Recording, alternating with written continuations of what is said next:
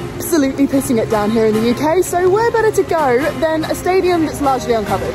Come with me to watch Reading take on Man City in the WSL. Jumped in my car and made the 1 hour's journey from London to the Select Car Leasing Stadium in Reading. Went for a quick little look around before making sure to say hi to this icon, and then I got some fan predictions. 3-0 at least. I think 3 or 4 now. So three Magpies this morning, so I'm going off that. 3-0. I reckon it'd be close. I would give it maybe 2-1. Fans hoping for a high-scoring game then. We headed inside where I spotted this brilliant sign before grabbing myself some lunch. Steak and ale pie was banging. We then went to find our seats where we watched the City players get warmed up, and then typically the sun came out. But it was only a beautiful day for one team today as City took home a 3-0 win. A tough day for the Royals, but fans from both sides went home happy as players made time to say thank you to their fans for all the support.